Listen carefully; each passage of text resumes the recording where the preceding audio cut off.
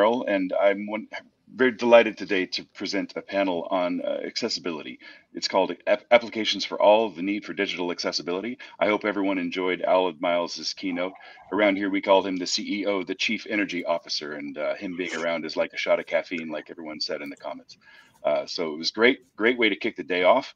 And now I want to talk about accessibility and its importance in the world that we live in. A couple of statistics I want to read off to you from our Every Experience Matters survey that I think will really start the conversation, and then I'll introduce the panelists.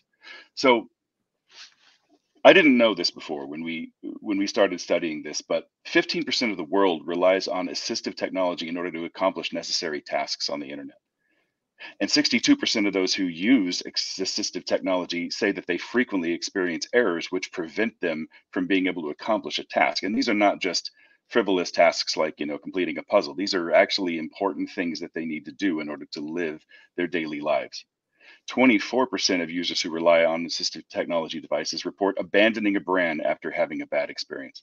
So with that in mind, I wanted to introduce today's experts on accessibility and get the conversation started about how you can weave accessibility into your software development practice.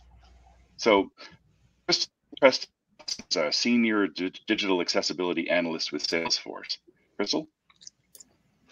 Hello, everyone. Yeah, I'm Senior Digital Accessibility Analyst at Salesforce. A lot of people always ask me what that means, and I am tasked with reviewing and making sure that internal digital accessibility for all of our employees and their experiences is, good and accessible. So yeah, great. And next up, we have Judy Weeder, the Senior Analyst for Forrester. Judy? Thanks so much. Hi, everybody. I'm a senior analyst at Forrester in the customer experience research team. As Mark has mentioned, I focus on the areas around establishing, funding, and scaling a CX practice. But in addition to that, because I've been on the web since '94, building websites way back in the day, I have a passion around accessibility and around usability and all things digital. So I've been bringing that into work, and I also do digital user experience reviews in addition to the myriad types of reports and research that I write. Well, it's great to have you. Finally, we have Rochelle Bradley Montgomery, Executive Director and Founder of Accessible Community, Digital Accessibility Specialist with the Library of Congress, and the co-chair of the Accessibility Guidelines Working Group for the World Wide Web Consortium. Well, good to have you here, Rochelle. Thank you very much for the invitation and for the introduction. Just to clarify, I'm speaking today for myself and none of those organizations that I work for, but really appreciate a chance to be here. That's great. So my name is Marcus Merrill. I'm the Vice President of Technology Strategy for Sauce Labs. I'm also the co-lead of the Accessibility Employee Resource Group here at Sauce Labs, along with Andre, my co-lead. It's a pleasure to be here. I'm very honored to moderate this panel, and I think it's great. So let's get started. I wanted to ask a question for the entire panel. Let's start with Crystal, because I believe you have your hands dirty all the time inside of this topic. People often talk about accessibility and usability, and when you're a layperson like I am, you tend to think that if my product is usable, then by definition, it's accessible. So Crystal, and with anyone else's participation also, what do you think about that, equating those two things? I think in a perfect world, if something is, usability would mean accessibility, but we do not live in a perfect world. So, and, when that comes up, and a lot of people, I get that question a lot. I know the rest of my panelists do as well. And usability is kind of about overall general, your users' needs and expectations of how your platform software works. Is it intuitive? Is it simple? Does it, the effort to use it is not exceedingly high.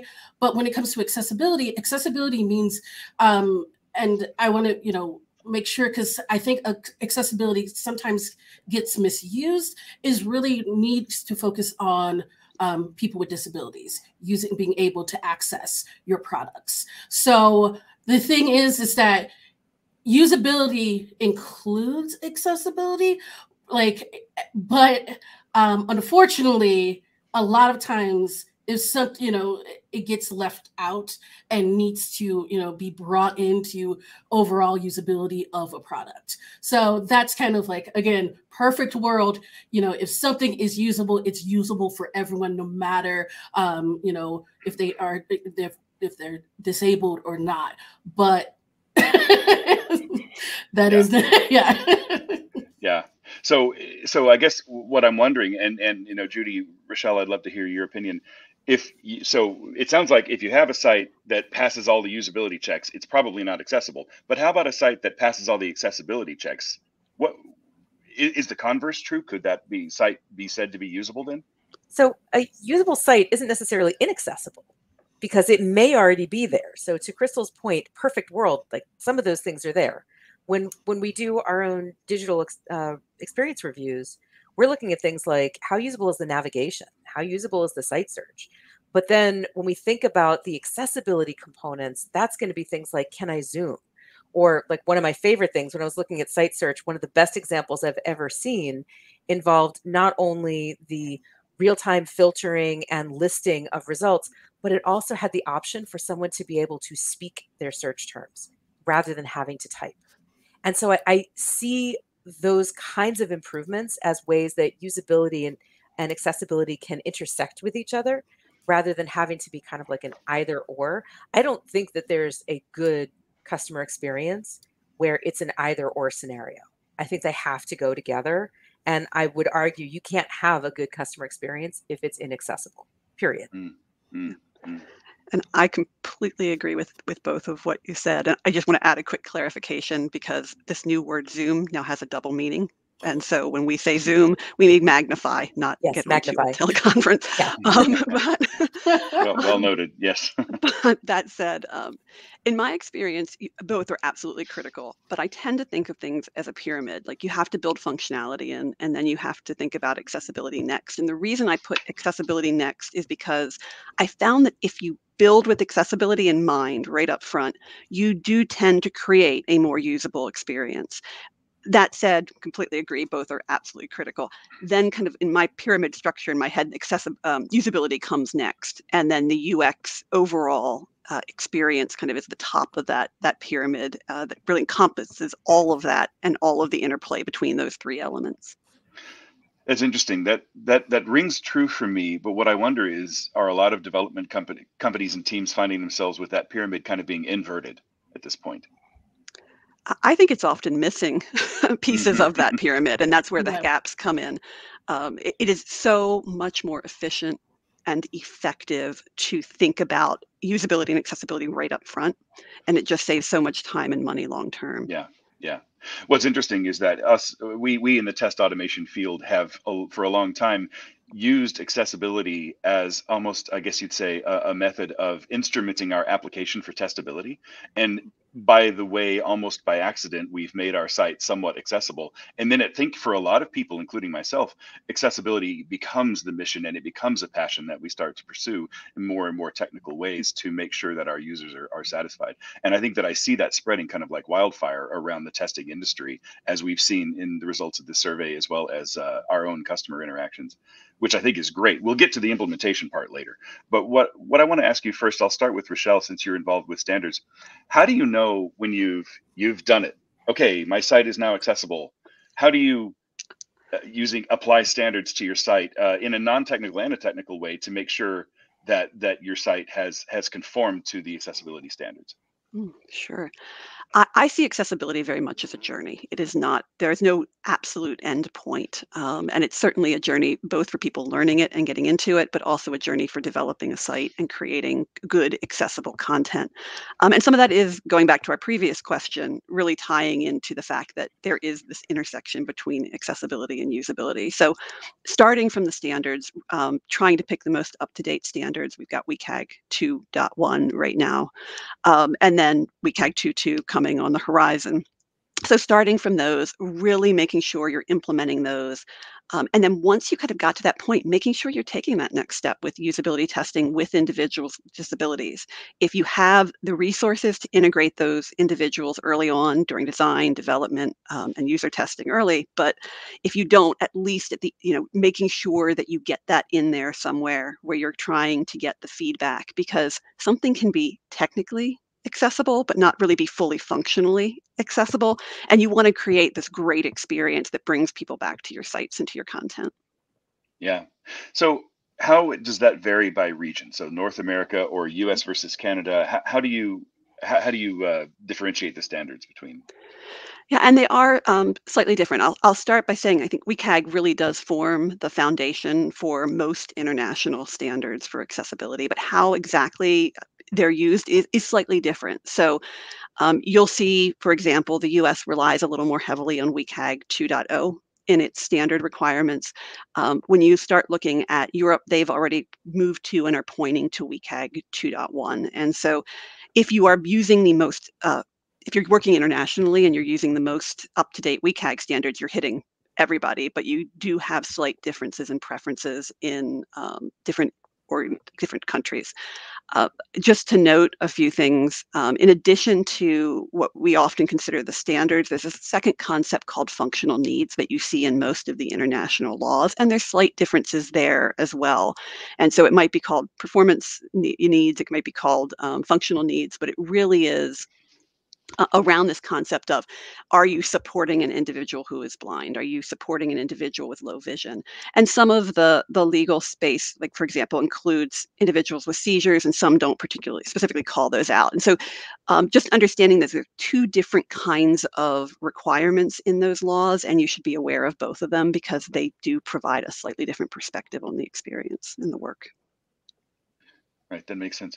Um, there was a recent headline around the Department of Justice and some new standards that they released. Would you care to summarize, comment on that ruling or decision?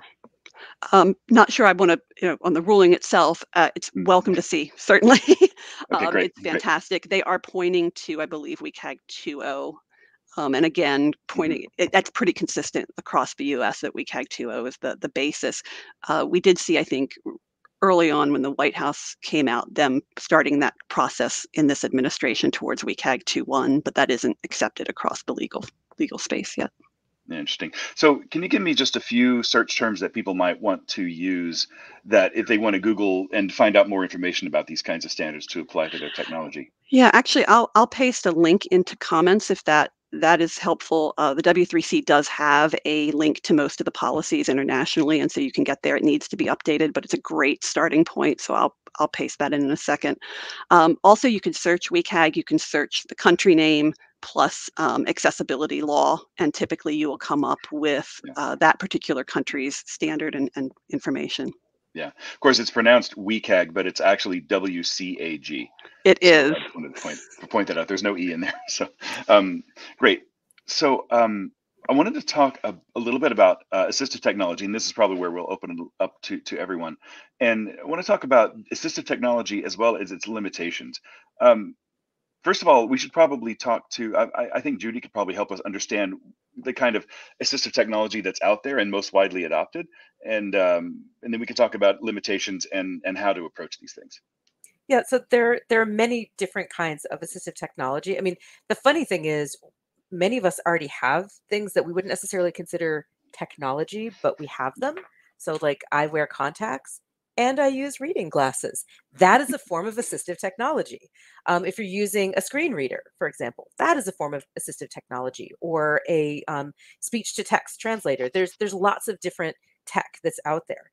The idea is sort of harkening back to what Crystal was saying earlier. You have individuals who have specific disabilities, and then based upon those disabilities, there are different kinds of technologies that can be used that enable them to be able to engage with all of these wonderful digital environments that we've created in a way that is supposed to facilitate their ability to work and to live. So a lot of that tends to be around things that will read for people, like a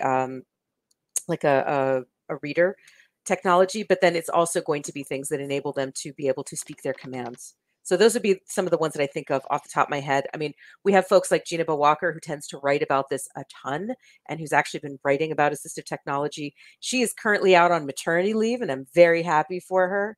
But I would recommend pointing to some of her research. Can we put her name in the chat somewhere? Yes, absolutely. Okay, I great. can definitely do that. And she'll be back in the fall and ready to talk to people. And once I can figure out how to put something in the chat, I promise I will. Right. Okay, great. So then let's talk about sort of the limitations. So Yeah. obviously, assistive technology can't possibly apply to all kinds of disabilities. So intersectionally, like what are we missing, and how do you design for things that you don't have assistive technology for? Anyone can take that question. So I would love to pop in with just one, and then I want to hear what Crystal and Rachelle have to say as well.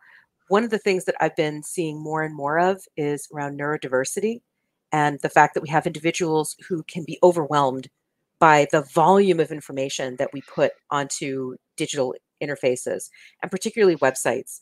I just completed review of government mobile websites, and we'll be publishing that fairly soon. And kind of spoiler alert, government agencies in the US and Canada tend to put a lot of information on every single page. And for an individual who has trouble concentrating, focusing, or needs just a smaller amount of information put in front of them, that can be overwhelming to the point where they are unable to interact with that interface. So when we think about some of the disabilities, some of them are much more obvious than others. Like, I have difficulty seeing, I can't hear. I have issues with mobility, so I need something that will help me navigate without having to use my hands. Those are things that are very, very obvious, but the things that we cannot physically see, we need to be accounting for those as well. Yeah. So I'll kind of tie in with that a little bit. One is I'll get a link to you all for making content usable for people with cognitive and learning disabilities, which is a informative, not a normative standard that the W3C put out. So it's not a standard, but it's there to help. And it addresses a lot of the cognitive challenges and has best practices for supporting people with cognitive disabilities that really is missing in the WCAG standards as a whole right now. Tied to that, and going back to the original question, I do think there are a number of disabilities that don't benefit from having assistive technology to help them. And so it really does rely on the designer to take it into account. It relies on the developer to make sure they're coding correctly. And even for people with assistive technology, the code has to be right. If you've created a site that the keyboard focus doesn't work on, it's really very little that can be done to make that accessible until you fix the code. Right. Yeah, like for me, I think one of the biggest things that can be done is making sure that you are bringing disabled people in to your design processes when you're building out things to get, because assistive technology is great. And I mean, I use, a screen reader sometimes and things like that. But sometimes I will go to a site or use an application, and though I am a kind of part-time screen reader user, sometimes if things were like, say, if they knew about really tested for like Zoom, like a magnification in there, I could be able to zoom versus having to jump onto a screen reader because I can't read certain things. And it's really important to make sure, user testing, again, paid user testing with people, with disabled people, and bringing that into the, as early as possible, something that, we all will, we all kind of say multiple times, and everyone will hear multiple times throughout this session, bringing in as early as possible to discover those things that, you may not be aware of when you're designing and building out initially without disabled people and having those conversations. Right. We describe it as accessibility by design. Yeah. And that's the problem. Like, if we think about all those test cases that you get at the very, very end of a process when something's about to go into QA, and then somebody says, oh yeah, we need to check for this thing here. but it was never thought of earlier upstream, and it should have happened. It's because the Yeah. people who needed to be in the room weren't there.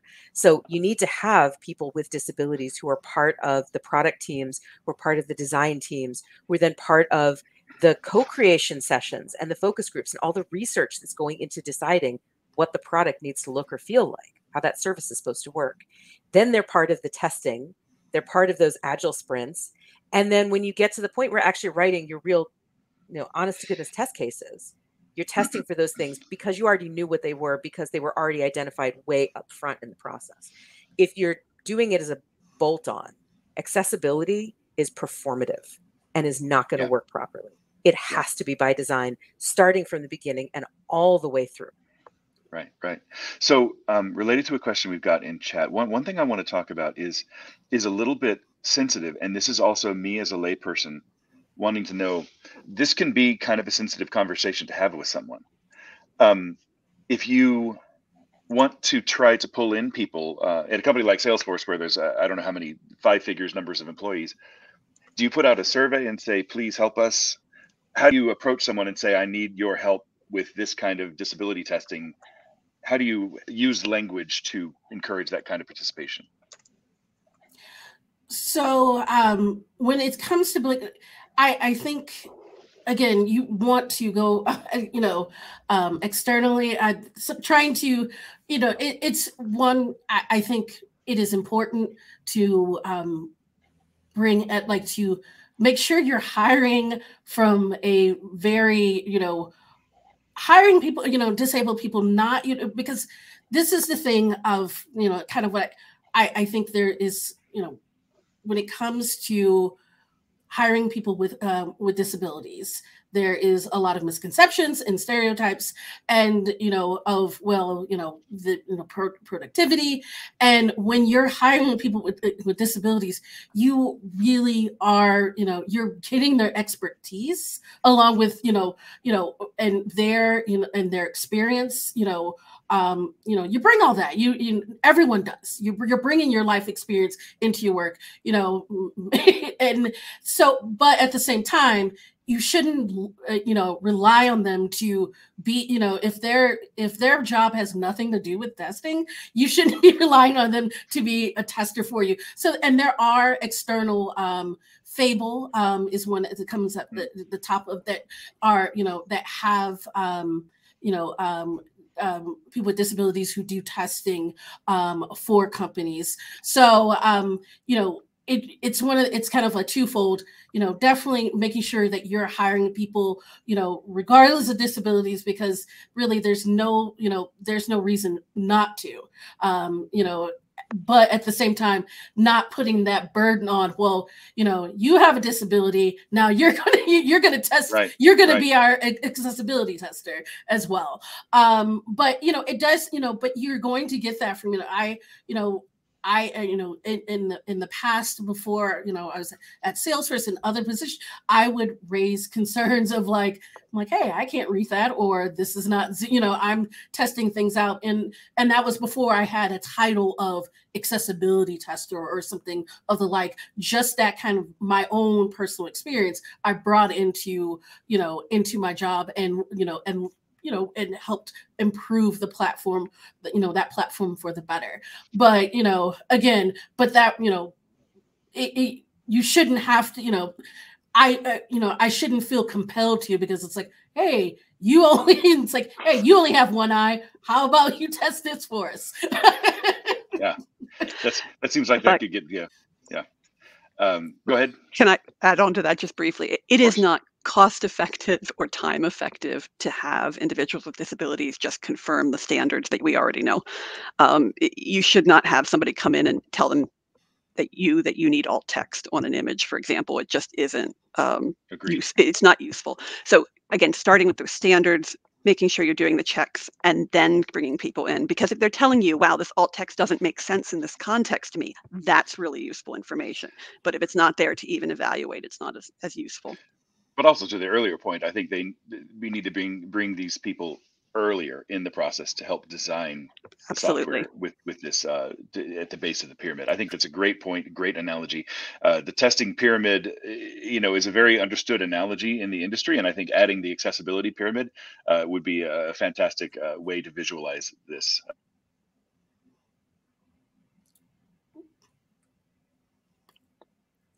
We will address. There we go. Did we lose me? We Yeah, did. he froze up ever so I'm slightly. sorry about that. All right. I was hoping I've lost. I've had a couple of glitches here, but it's all been when you were talking. So hopefully I won't have any more. I don't know where I left off. Maybe it doesn't matter.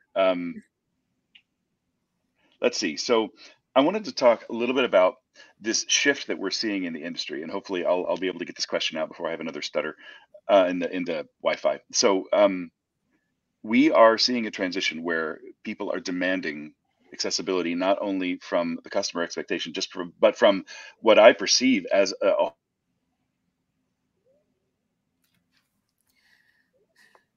Oh, the Wi-Fi broke. I think we're just going to have to go rogue. Yeah. Yeah, right. Let's go rogue. How about I not prep my question? I just ask it. What is driving the massive increase in demand on accessibility and accessibility testing in the last couple of years? It's a large number of people who need it.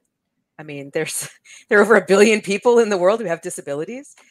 So I think there's that. I think also we're seeing that employees are feeling more confident about speaking up and saying, hey, you put a barrier in front of me. I can't do my job because this system is inaccessible. And so we're seeing that's happening more with internal development and external development, because your employees can't have a good employee experience, just like your customers can't have a good customer experience if they can't use the systems that you put in front of them. So yeah. I think there's a higher number of people who need the tools and the technology and need accessibility to be built in by design.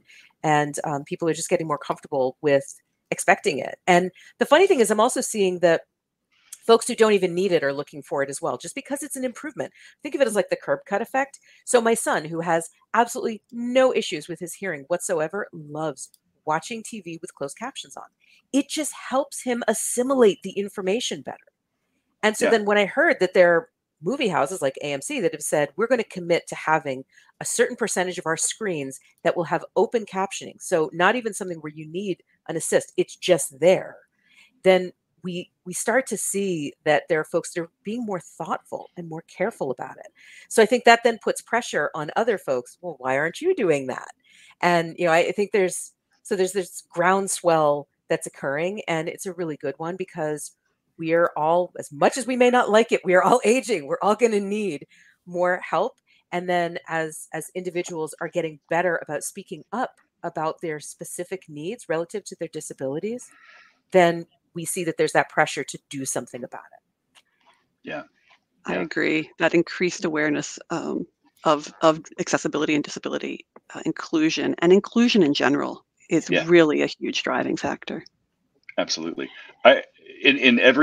Without exception, every customer and every tester I have spoken to in relation to this topic, empathy is the foundation of the conversation, not something as cynical as a fear of lawsuits.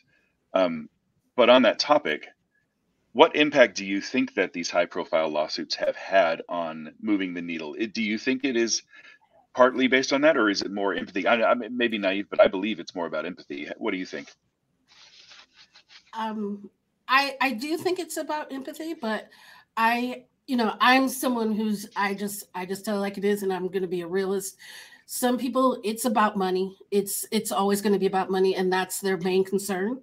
And so I do think for a lot of people, they see not only is just being inclusive and having empathy is good, but they also see how making sure things are accessible really does improve products.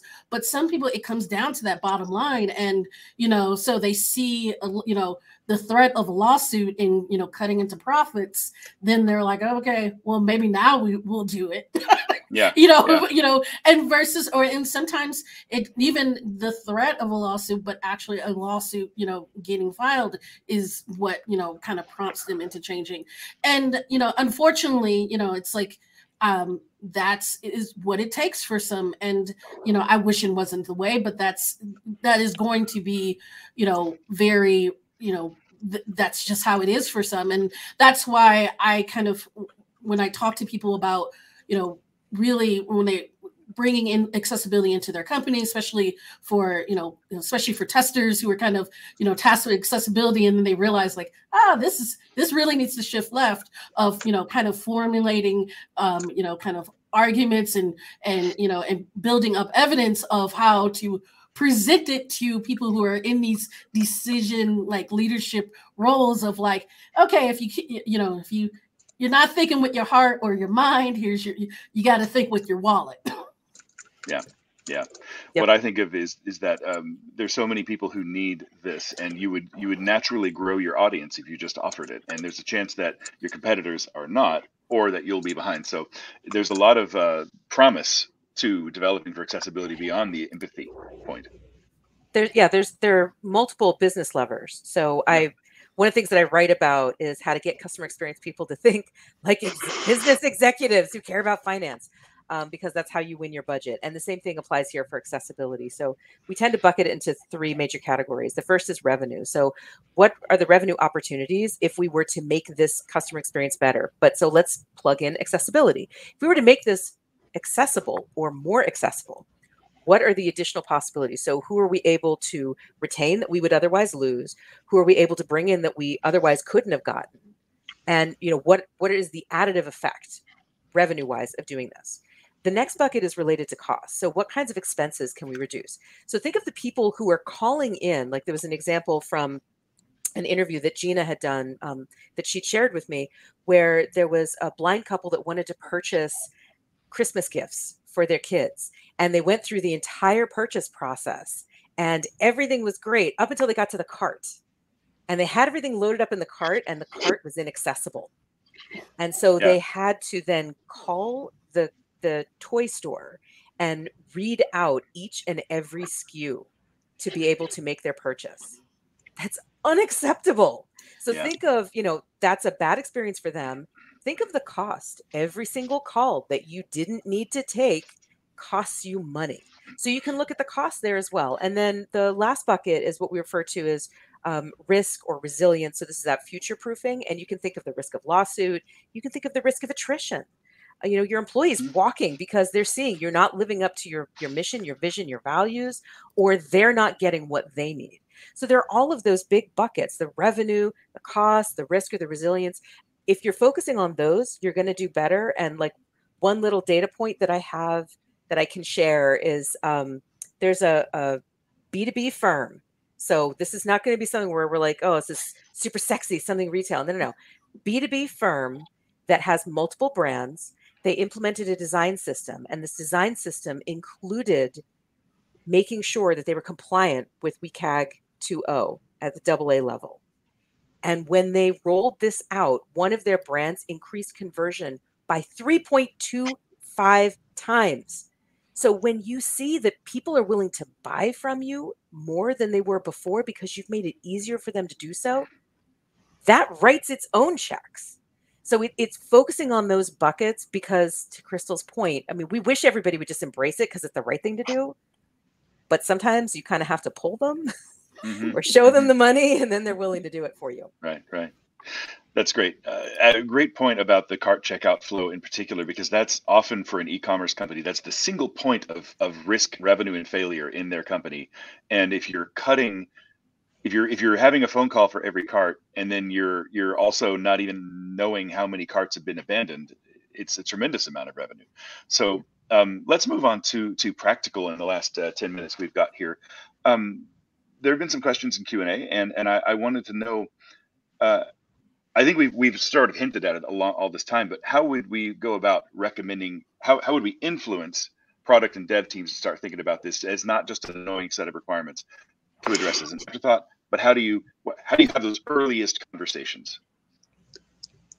So I personally really do like starting with what they've already created and demoing it from the perspective of an individual with a disability. And I've seen it, you know, I've seen these beautiful, amazing applications that then proceed to have nothing show up for a screen reader, like nothing.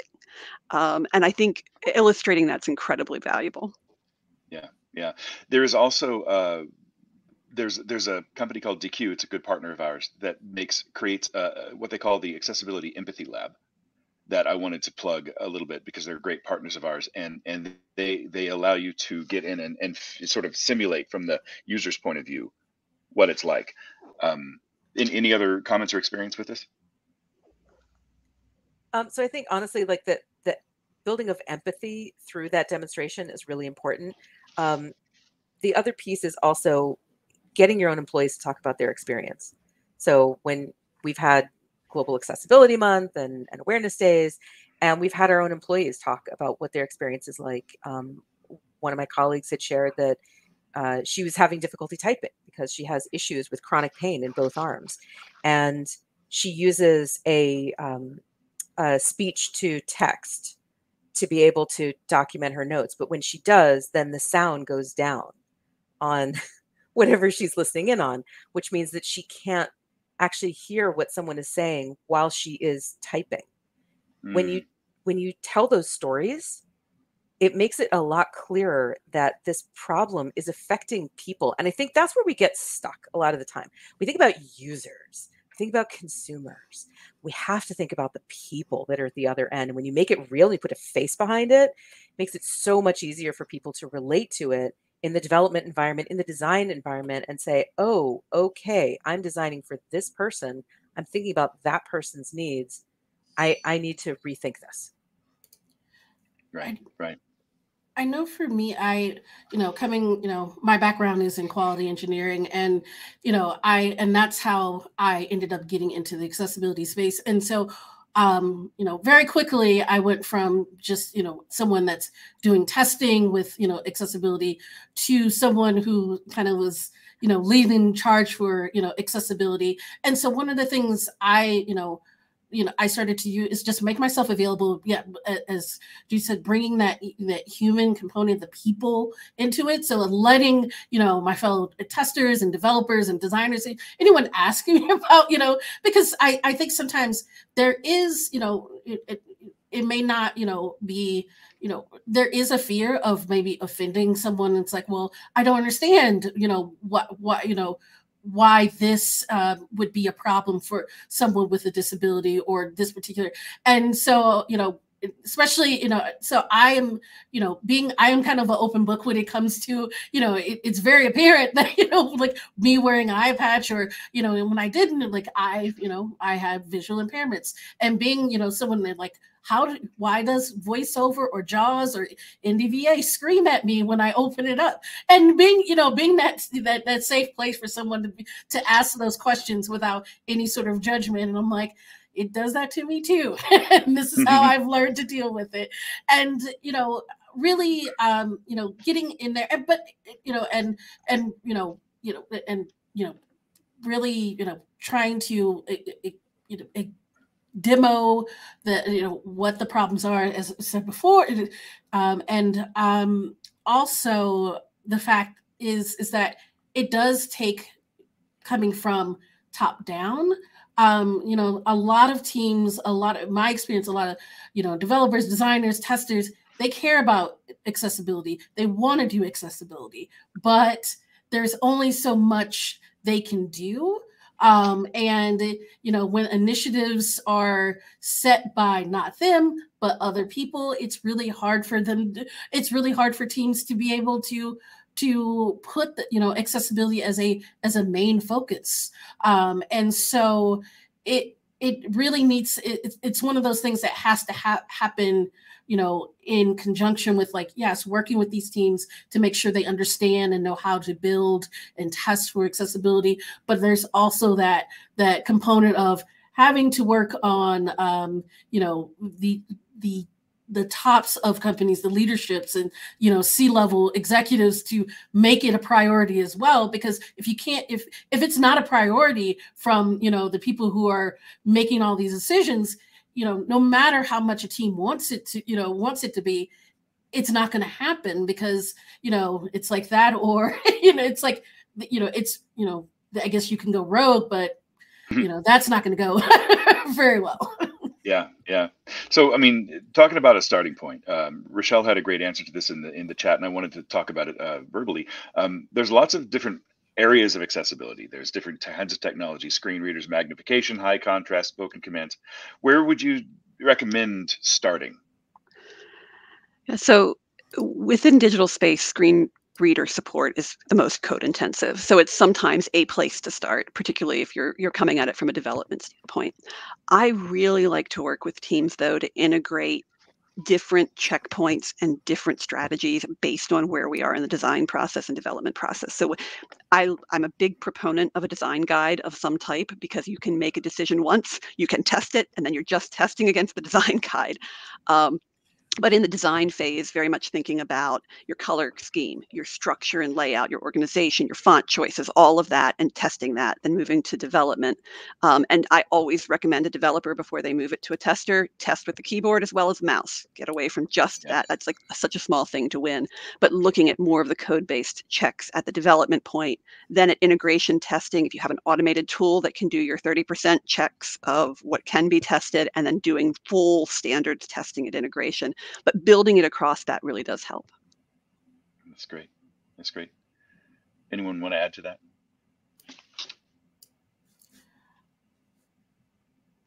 I think it was pretty comprehensive. I'm good. Yeah, yeah. It's kind of one of those things. I was like, I That's agree great. with all That's that. great. Well, getting on. Yeah, me too. So getting on the more into the practical. I do want to plug a talk that's a little bit later today. It's 11:45 a.m. Pacific time. Dylan Barrell, the CTO of DQ, is going to be demonstrating how to approach automated accessibility testing using both DQ and the Sauce Labs cloud. And this leads me to the next question around: are there any ADA testing tools to perform testing the desktop and mobile applications, open source or licensed? And yes, there is a tool called Axe Core, which is an open source tool that is used to assess, sort of like Crystal said, the 35% kind of low hanging fruit on accessibility. And that has been integrated into the Sauce Labs cloud. There'll be a demo of that in a couple of hours. So I wanted to plug that. And then just final remarks from everyone. We only have a couple of minutes left.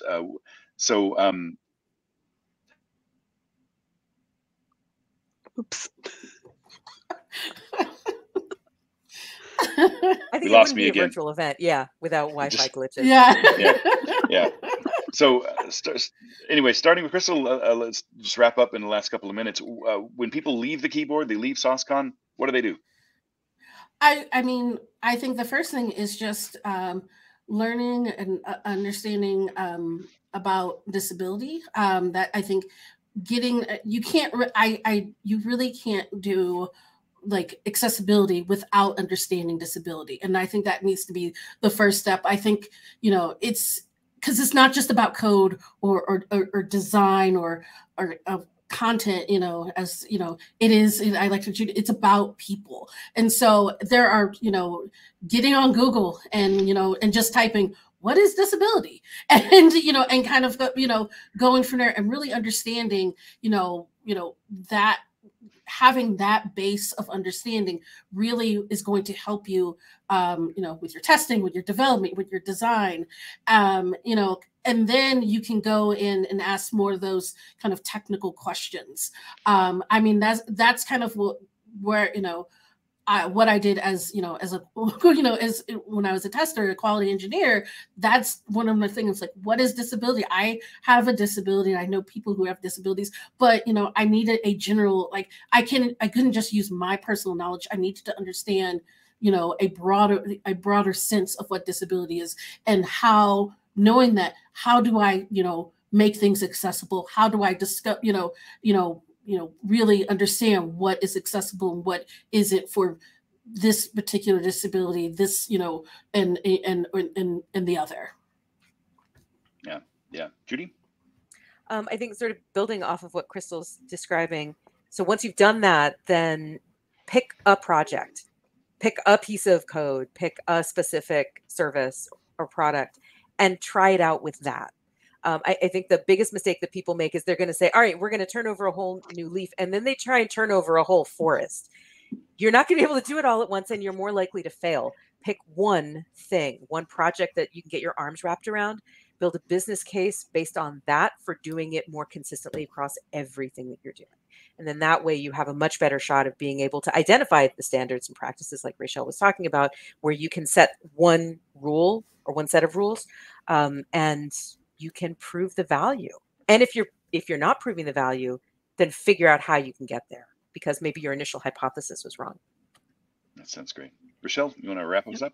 I will wrap us up. Remember, accessibility is a journey. It is a process. You are going to learn as you go. There are many partners out there who can help you on it, but just take that first step, commit to it, start doing all the research that we've kind of talked about, and you will be successful, and you will see a lot of unexpected and exciting results from it. That's great. That's great.